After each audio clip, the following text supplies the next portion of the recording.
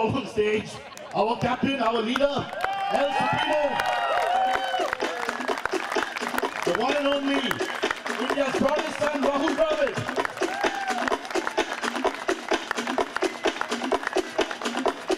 Yeah, Rahul, I thought we'd go on stage, but then it's 3 whole steps. I don't want to tie you. Tomorrow's a big game. All right? There you go. Yeah, ankle or auntie, whatever. But a few words from Rahul to motivate the troops. Short and sweet. It's on the program, brother. You're being paid for this, yeah. Are you mad?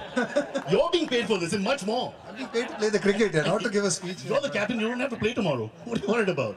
Yeah, all right, Rahul, couple of words. Tomorrow's a big match, but we're here to have a lot of fun. This is like an initiation for people who haven't met, etc., etc. So, I think it's a great pleasure to be here and at the start of what's another exciting season of the IPL.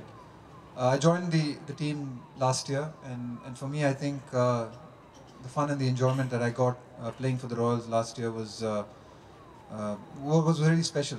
We probably didn't get some of the results that we needed, but just the feel of being in a team and being in a team like Suresh said today in the dressing room to some of us, that it's a team that is all about the heart. And I really had a good time last year, so really looking forward to this year. I think we've got a great team, a good bunch of guys, and one of the things that I enjoyed at the Royals last year was the sense of team and the concept of just having a good time and playing some good cricket. So looking forward to it. Thank you all for coming. Looking forward to your support. I think we'll be expecting. And is it true you're going to revive the Shane Warne after party thing with all those lovely Ukrainian models whose names we can't pronounce? You're bringing that back. Totally. But men, only men this time, I'm told. Okay, just kidding. One quick question for Rahul. Out of this entire bunch, because not everybody knows each other that well, there are a few new faces as well. Who's the one person you wouldn't want to room with? Because you sort of know everyone. Who's probably the one person you'd say, okay, this is dangerous? And take your time. I think Mr. Hogg is looking at you wide-eyed. Probably Zubin. Yeah. Zubin the coach. Zubin, my cousin. Where's Zubin? Yeah, lovely, excellent, super.